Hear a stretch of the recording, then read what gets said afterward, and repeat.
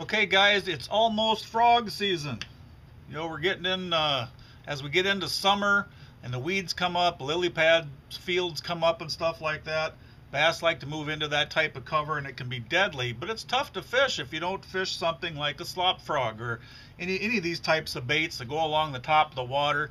Fish will blow up on them. But these things will always work a little better with a few modifications.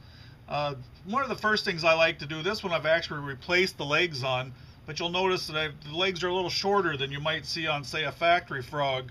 I just think that makes the bait a little more compact, easier for the fish to get it all in its mouth, and gets a little, sure hit, and get more of that in its mouth.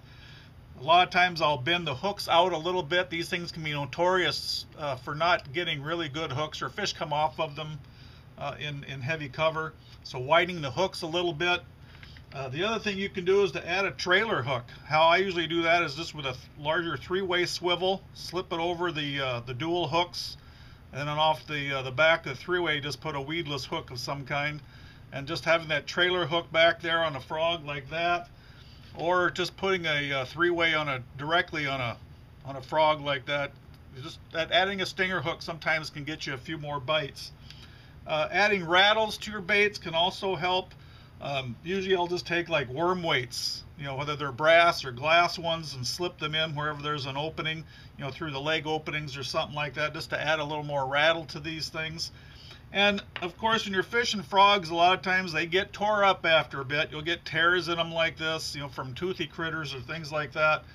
So some super glue put on there will usually just patch them up, and you'll get a few more fishing trips out of a frog that way. So you can repair those once they've been damaged somewhat. But like I said, we're getting into frog season. It won't be long. Get your frogs ready, hit the heavy cover, and have fun.